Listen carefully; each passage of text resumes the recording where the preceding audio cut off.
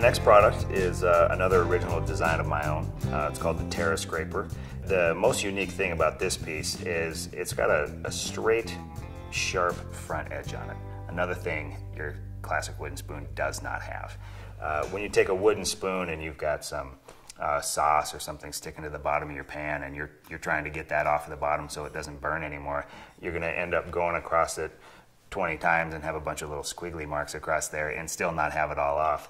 That's where this thing comes in, and its function is to get into your pan, make 1, 2, or 3 or 4 paths, and you've got everything that was stuck to the bottom of the pan up and cooking again and not burning.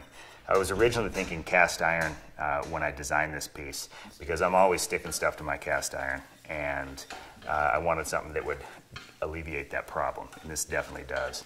It's substantial. The back end is nice and big to grab. You can use it for all kinds of things like flipping burgers, chipping cookies off a sheet.